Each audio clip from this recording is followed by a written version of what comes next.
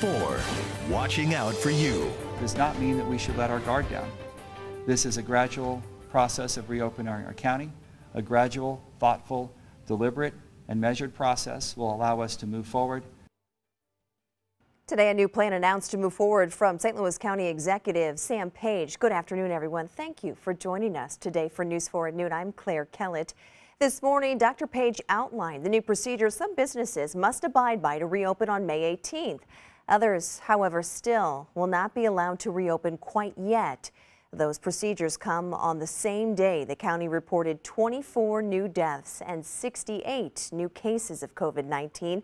So that brings the county's total, as you see here, to 244 deaths and nearly 3,800 cases. New at noon today, our Alyssa Toomey is breaking down the new guidelines businesses must follow when stay-at-home restrictions start to ease on May 18th.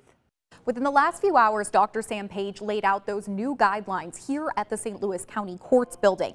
The county will ease some of the current restrictions, but many businesses, such as gyms, indoor and outdoor pools, and summer camps, will not be able to reopen yet.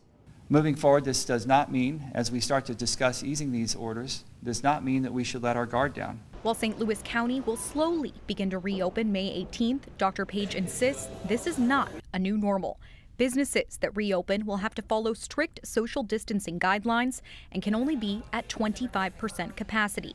Employees will have to wear face masks and must be screened daily for symptoms of COVID-19. They will install physical barriers any place where social distancing of 6 feet is not easily accomplished. News 4 asked Dr. Page about the concerns that PPE isn't readily available for business owners. There's all kinds of videos on YouTube on how to do that in 45 seconds or a minute with a handkerchief.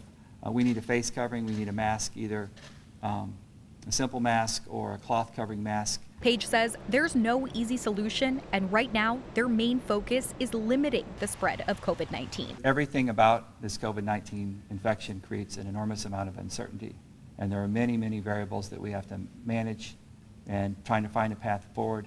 None of them are going to be great, but we think we have a path forward that balances the risk of public health and exposure and transmission. As for the next steps, I asked Dr. Page when we could start to see some of these new guidelines begin to ease. Dr. Page says he's going to be looking at the data every day and looking to our public health experts for guidance. In St. Louis County, Alyssa Toomey, News 4.